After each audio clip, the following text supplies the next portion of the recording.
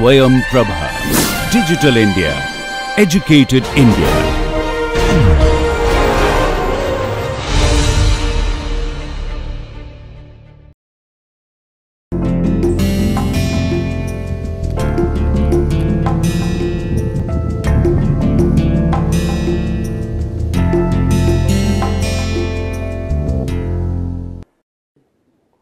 Let us recall what we had said in the last class. We had actually constructed the Lagrangian of the semi-definite programming problem SDP, and then we proved that if the following two assumptions 1 and 2 that you see on the screen, if these two are satisfied, that x hat is in Sn plus plus and kernel of A star is equal to 0, then if you take these two conditions, then what would you have is the following, that there would be a y bar element of minus Sn plus or a s bar element of Sn plus, such that this thing holds. It is like a saddle bond conditions that you know in standard convex optimization, but we are looking at the whole thing from the perspective of SDP as a problem and trying to handle it. Now what you have here is the following, then this would tell me that this is happening and this is what you get, where I am setting s bar equal to this. Now then for this you apply the standard optimality condition for convex optimization, and that would lead to these conditions. Now is it the same S bar that you will give this difference? That is the whole question, or if this S bar is something else. The thing is that this S bar that you see here is an extra condition that we get when we study SDP. It is not that something which is associated with this. So what we can show is that if you look at x bar and C minus A star y, then you would clearly see one thing, that this is nothing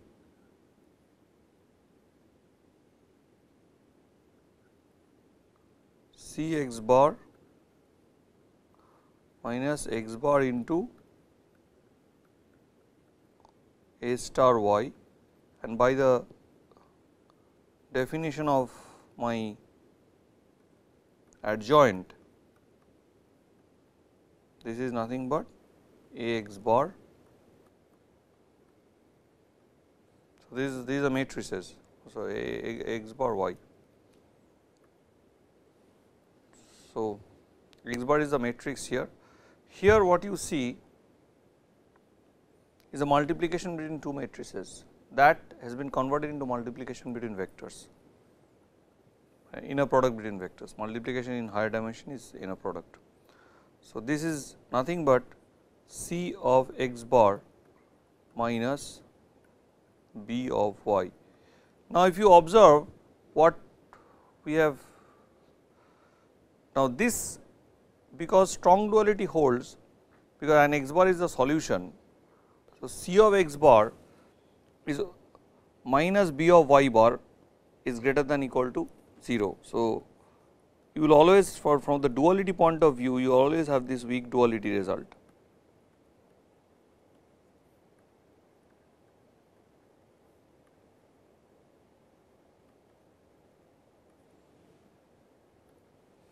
Okay. Now what happens is the following, this is always true. Now this is what you get. Now Cx bar is the primal one and By bar is the dual one, right. Now what I have to show is that this product is 0. So if I write C minus A star y as some z element of Sn plus, basically my aim is to show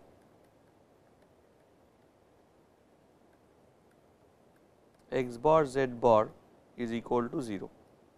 Now what we have got, we know that the strong duality holds, that is Cx bar the solution. So this is greater than 0, so Cx bar minus Py would be equal to 0 if y is a solution of the dual.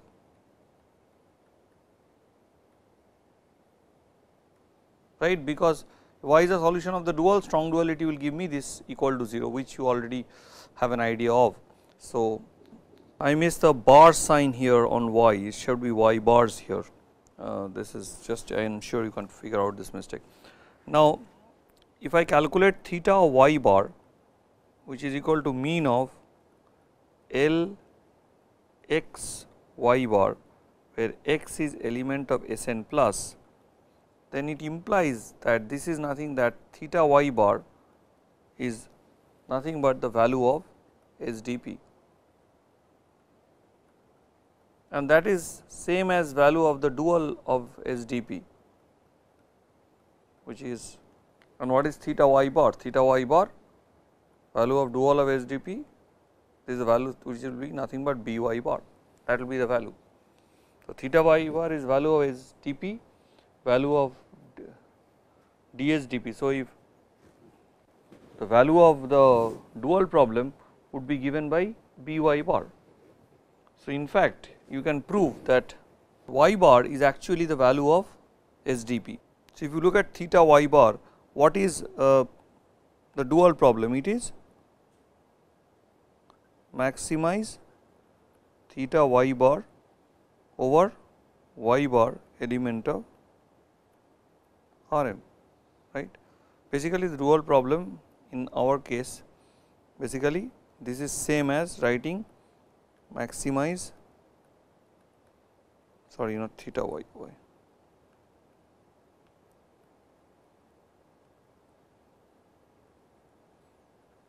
C minus A star y is element of Sn plus and y is element of Rn.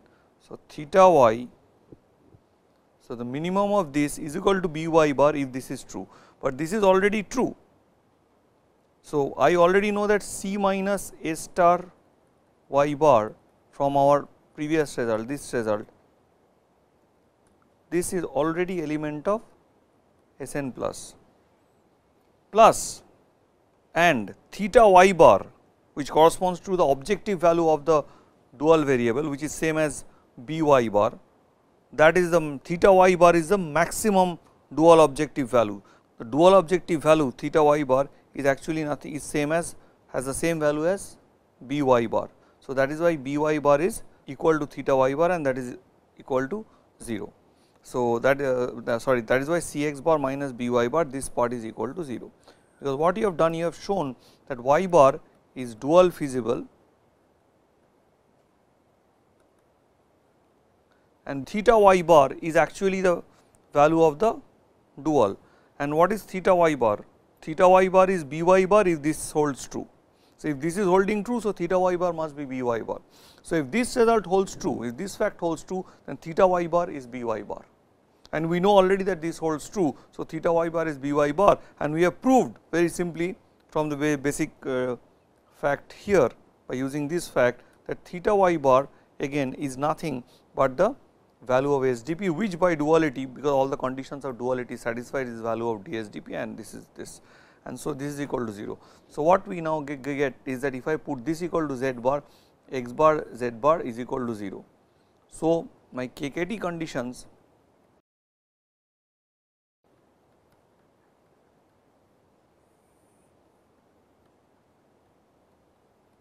for SDP is as follows.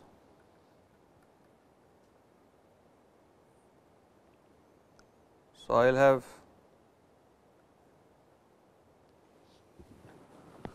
that if x bar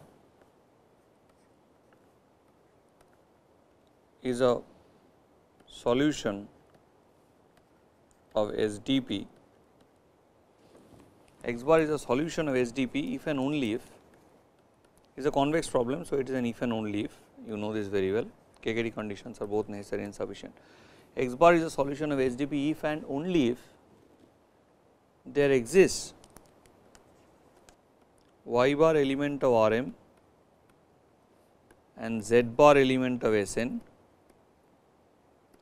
plus such that, so such that A star y bar plus z is equal to C A of x is equal to b and x z is equal to 0. But there is a very interesting result which says that if x and s, x and z, so you take any two matrices x and z, sorry z bar.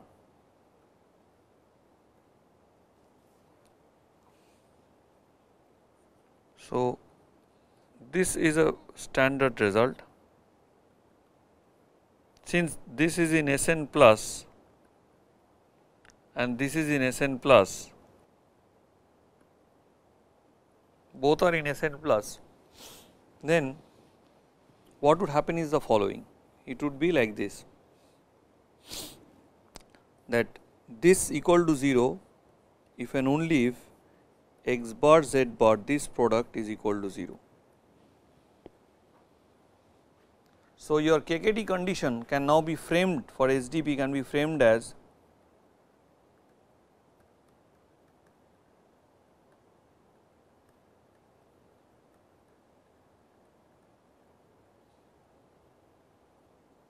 the KKT conditions can now be framed as that if x bar is a solution of SDP, if and only if these exist such that S star y bar plus z bar minus c is equal to 0, a x bar minus b is equal to 0 and x bar z bar is equal to 0, where x bar is element of Sn plus and z bar is element of Sn plus. So, when you want to develop the interior point methods, the relaxed KKT condition that you use is the following.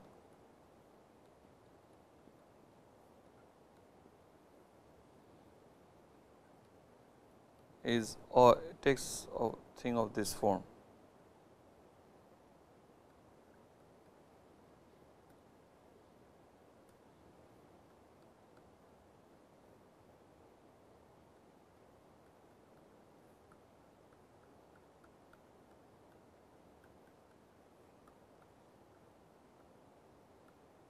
So, instead of 0 you put some mu into I.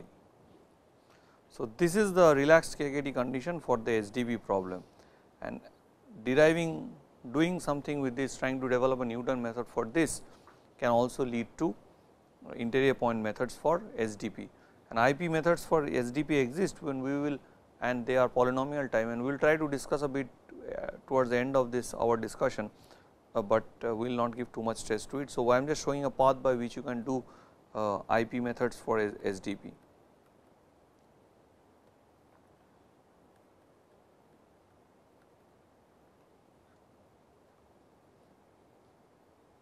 There is a software called Sedumi for semi-definite programming. So, there is a software which you can use and download it from the net and try to solve semi-definite programming problems. May not be of very large scale, but quite standard scale you can do it. Now, before jumping into this bandwagon of what is, how can we really solve semi-definite programming problems, it is it should be useful to know why semi-definite programming is so exciting. It is not that because I just found that I can write linear programming in a semi-definite programming problem, and for SDP I can write IP methods which are polynomial time, but we had also just discussed that for linear programming problem we can write methods which are polynomial time. So, it is not that SDP is the only relation between SDP's only use is maybe trying to solve linear programming problems. You see, we will talk about now the relation between integer programming and SDP.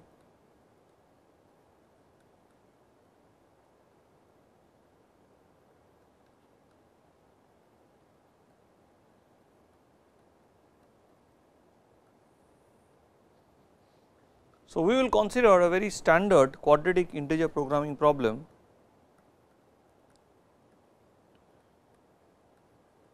and xi for each I has to be either -1 or +1, there are two options. So, this is a very important class of problems called integer programming problem, where Q is a symmetric matrix.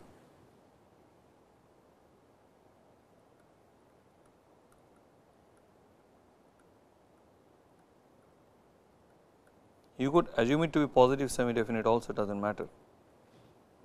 Now, how do I integer programmings are very difficult by its very nature, because if n is very large, then it is, one might say what is the problem, just you find out the variables which have this -1 or +1 values, that there are actually, if you take in 2 dimensions, then it is fine, you know, it is, there are 4 possible cases, and then you just figure out with the 4 possible cases what is the function value. But the question is, if I am talking about much higher dimensions and n is very large, so there are huge number of values and it is not possible to evaluate, the computer will heavily slow down if you want to make a direct enumeration. So, how do you solve such difficult problems? So, integer programming, if we could have solved discrete optimization problem, there would have been no study of optimization theory, and it wouldn't have been at all an exciting game. It is an exciting game because we know lot about continuous programming, we will know about lot about continuous optimization, the things that we had discussed, where there was nothing, no discreteness of this nature in the feasible set. This discreteness is very important because this is practical. Practical problems demand discreteness, and so from the practice point of view, these integer programming problem or discrete optimization problems are very important. But how do we, but on the other hand, we have much better solution methods and very clear cut techniques or other technologies to solve convex continuous optimization problems. So, how can I convert this sort of problems into a continuous problem and try to solve them? So, one equivalent formulation in the continuous form is as follows. So, I am writing down an equivalent formulation which is given as follows, says minimize, you can put half x q x also, does not matter, subject to, here it was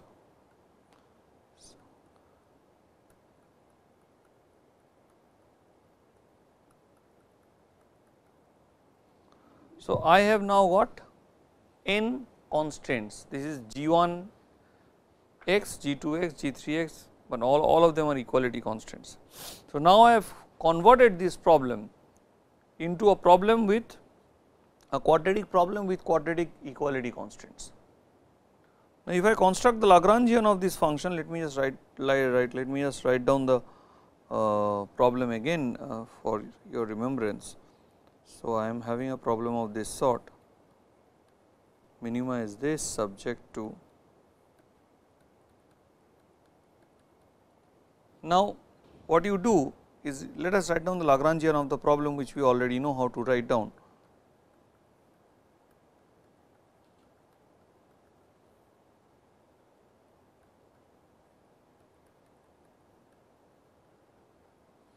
See, yi has no sign here because it is with equality constraints. This is my Lagrangian function.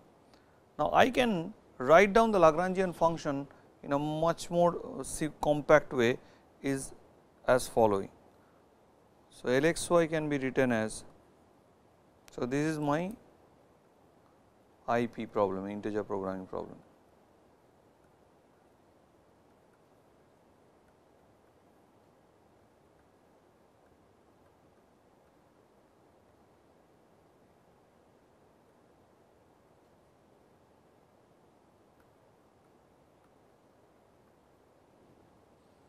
Where dy is the diagonal matrix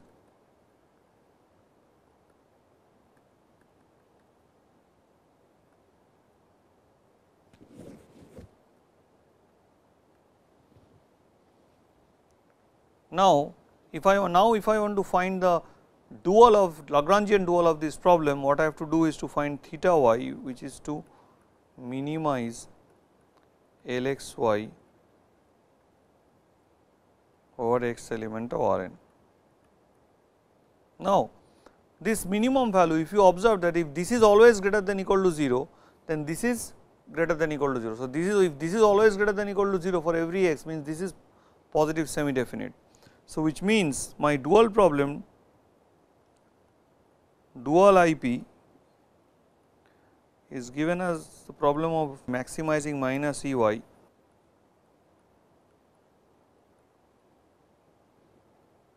subject to the linear matrix inequality. So, this is also semi definite this is a semi definite programming problem, because it is in the form of a dual of a SDP problem, and dual of a SDP problem is also an SDP problem. Dual of IP is an SDP problem. So, you see a very important class. So, now I can solve the dual, the SDP. There may need not be, because it is a non-convex problem, then there need not be strong duality holding between these two, the original problem and the dual problem, but by solving the dual, which can be done by using techniques from semi definite programming, we can immediately tell you what is the lower bound to the original integer programming problem. And in integer programming problem, in these sort of problems, we are actually looking for bounds, we are looking for lower bounds on the minimum value, we are not immediately wanting to find the exact solution. So, this is one very useful area where semi definite programming can come in.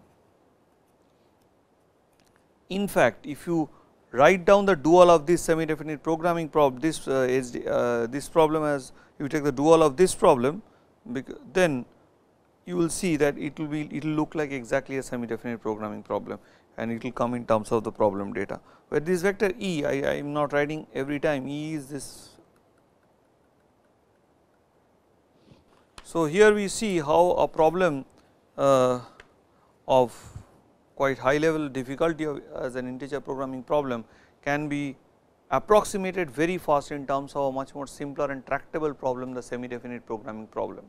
So, this is something very important. There is a non-convex problem, you are actually formalizing it in such way that they become convex optimization problems. They become that you look it through the eye of a convex optimization problem. Even if you have taken Q to be PSD, that does not matter. Q PSD has no saying.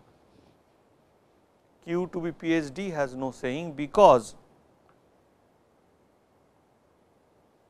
by the very simple fact that if Q is PSD does not matter, this ultimately this is a non-convex set. So, minimizing convex functions over a non-convex set is a non-convex optimization. So, non-convex optimization is being approximated fast, and some information can be generated about its solution by solving a convex optimization problem, which is in the form of an SDP problem, and that is why semi definite programming problems are so important. This is actually called a semi definite relaxation of the original problem. So, now you have a fairly nice idea of what a semi definite programming problem is and how it could be useful. So, and I have already given you a hint how KKT conditions are developed and how they can be put into the framework used in the IP methods for solving linear programming problems. Now, because we are taking a tour of convex optimization, let us take a little bit of detour.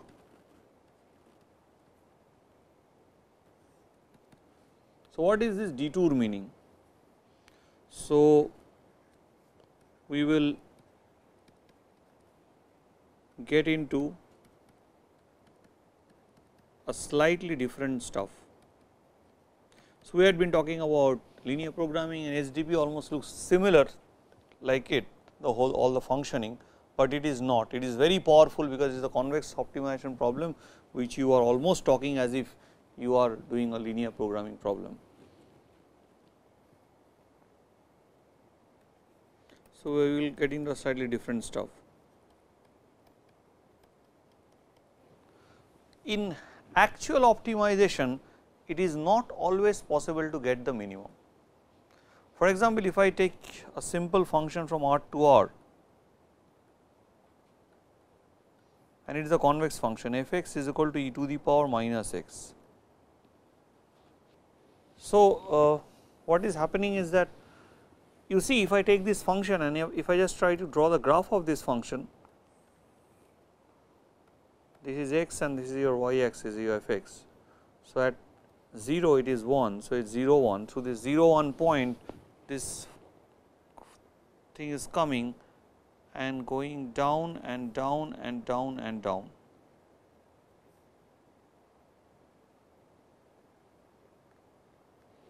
It goes as near as possible to the x axis, but never touches the x axis. So, the infimum value of f is 0, that it is a lower bound or the greatest lower bound is 0, but there is no x in R for which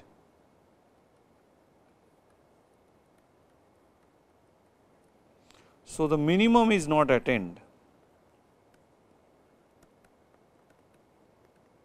Minimum or infimum in this case is not attained. So, what can we say of such situation?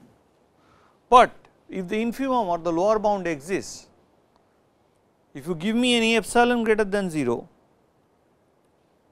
then there would exist, by definition, there would exist an x star such that f of x star is less than equal to inf of f, say over R n, if you do not mind, plus epsilon.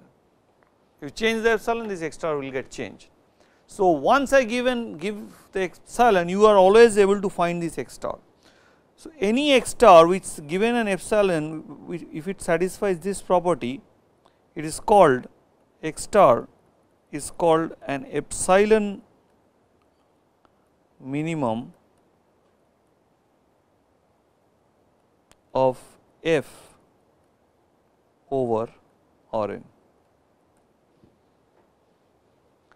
In real applications, we are essentially looking for epsilon minimum, we do not want to find the exact minimum, as we have seen in when we were studying the complexity of interior point methods for linear programming problem. We wanted to stop when the duality measure comes down below a threshold epsilon, we want to stop the algorithm. So, basically what you get is some sort of approximate solutions and not the solutions that not the exact one. In most cases you do not find exact solutions.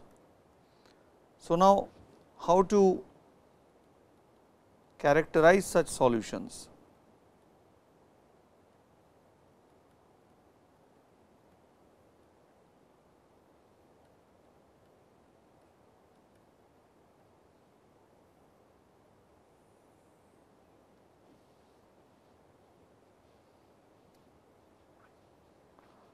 In case of convex functions, which we are interested in,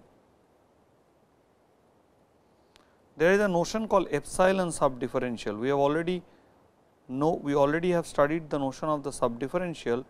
Here we are looking at the notion of an epsilon subdifferential. The epsilon subdifferential, which we define as follows, at any point x naught is given as set of all xi in R n, or say let us just change it, so v in R n such that f x minus f x naught is bigger than v times x minus x naught minus epsilon for all x. Now, this del epsilon x naught is very important from the point of view of algorithms, important from computational viewpoint.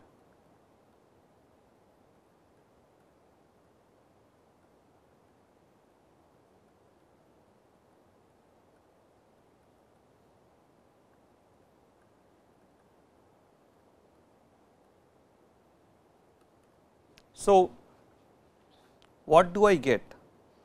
What do I get here is as follows. See here, even if this function is differentiable, it does not tell me that this epsilon subdifferential, which is a convex set, it need not become a singleton, that is very, very important. So, if f from R n to R is convex and epsilon greater than 0 is given to us, then x star is an epsilon minimum if and only if, which is usually used, this sign is used, if and only if 0 is belonging to, now very 0 is belonging to del f e x star. Now, one important thing to note that this function, this one del f e x star, so del e f e x naught in general, del epsilon f x naught is not equal to phi for all x naught in R n. So, this is a very, very important aspect of this subdifferential, that it is never empty, right. Now, okay, what would happen if my function is if it is differentiable? What, because I cannot say anything about the subdifferential about the epsilon subdifferential, that okay, it will be nothing but grad f x, grad f x naught. So, what can I say if the function is differentiable, if f is differentiable? This would lead us to the study of the Echelon's variational principle.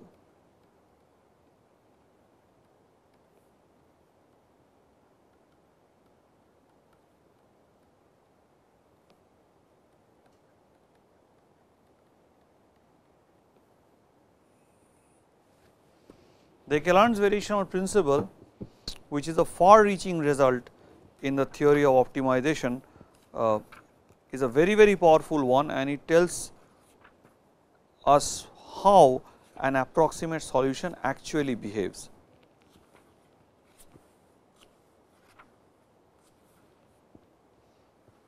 So, we are now going to write down the Echelon's variational principle and we will show how Echelon's variational principle can be used. See,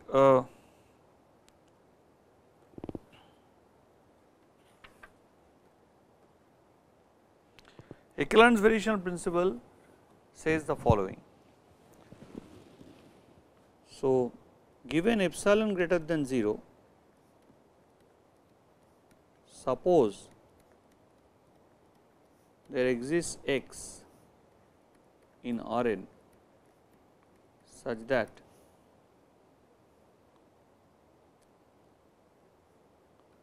f of x is less than inf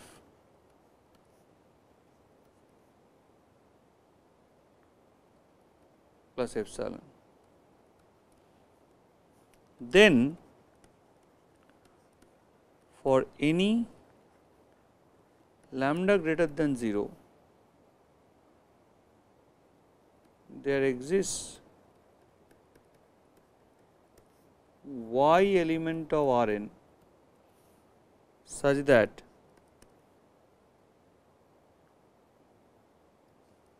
number 1. So, for any lambda strictly greater than 0, there exists y lambda y. So, y of course depends on lambda, which let me just write y depends on lambda.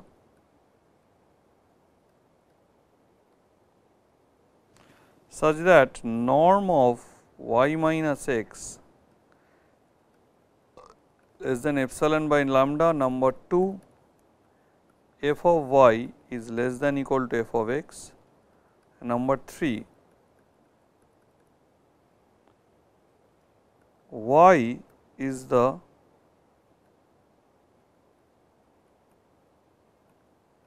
minimizer of the function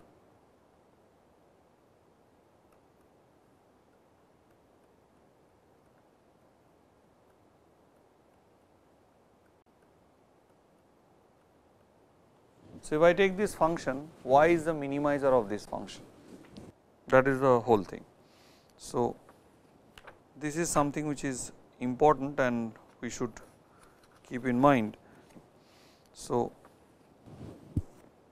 what it says that okay, let your function, original function need not have a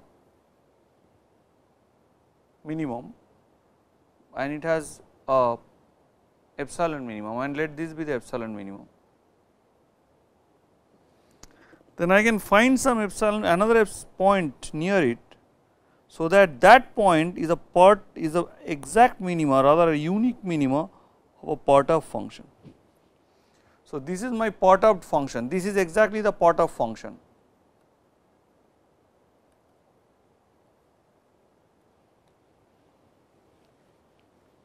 And this is my original function.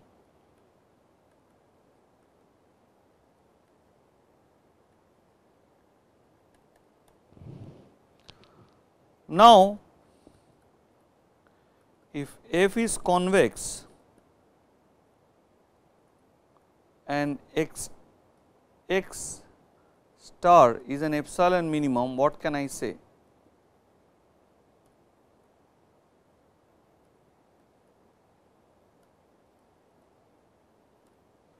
That and assume f is differentiable.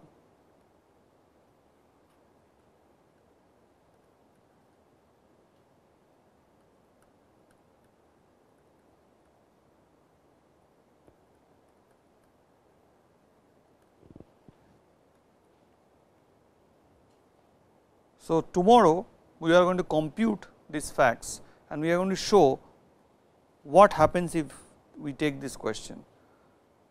A very interesting fact will emerge and you will see that even if the function does not have a exact minima and if the convex function is differentiable, we can tell a lot about the characterization of its inexact minima.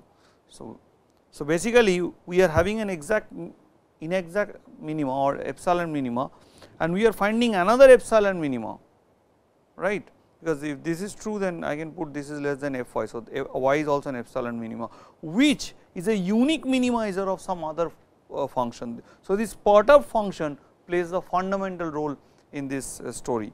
So, I would just like you to take a look at this very carefully, because this is a very important result and it is very important to, it is of great importance to know this result if you are going to study optimization theory, because in actual practice you are going to look at only epsilon minimizers, you are not going to look at true minimizers.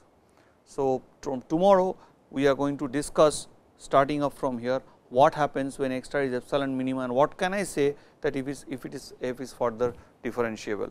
And for that you would have to know a very important result, which says if you take the norm function and find the derivative at 0, this is nothing but the unit ball, that is the ball of radius 1 centered at 0, and this fact would be used in tomorrow's, we have to use it here in tomorrow's discussion. Thank you.